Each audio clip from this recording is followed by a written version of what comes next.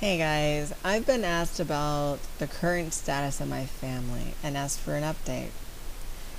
This is not exactly the update that everyone's wanting to hear, that I've reconciled with the family and I go see them every so often. Because it's really not. I don't see my family. As a matter of fact, I talk to them very, very rarely.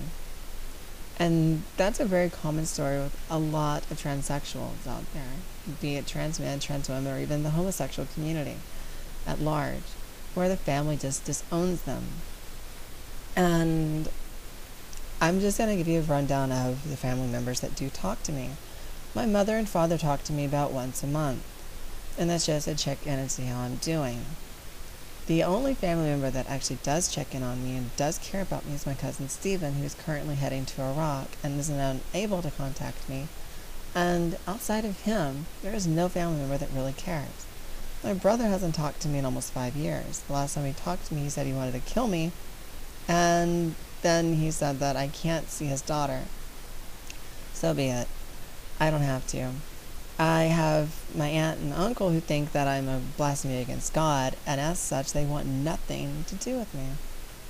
Okay, I can see that. They're religious. And neither one of them have a real good education. And that's another thing that bothers me about my family, is that their unwillingness to educate themselves on what transsexualism is or even what homosexuality is. They just want to follow a Bible. Something that's written by a man, something that's written by many men actually, that has so many false statements, so many contradictory stories and contradictory themes, that it's as if it was written out of stupidity instead of out of godly intelligence. So that's where my family is, and I don't really agree with them. I don't have much to do with them.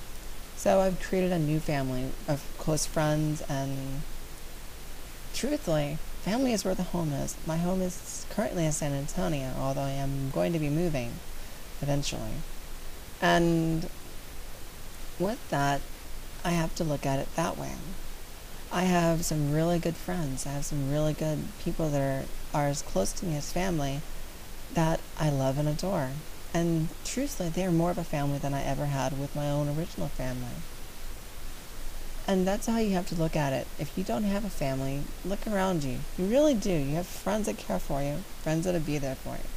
And at the time, they can become just as much a family as your real family was when you were growing up. So always look at it as a positive.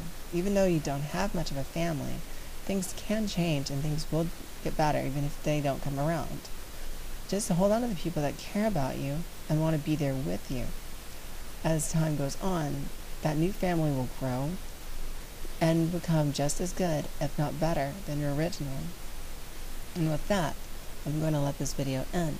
And I'm hoping everyone's having a good day, and I'll see everyone later. With that, goodbye.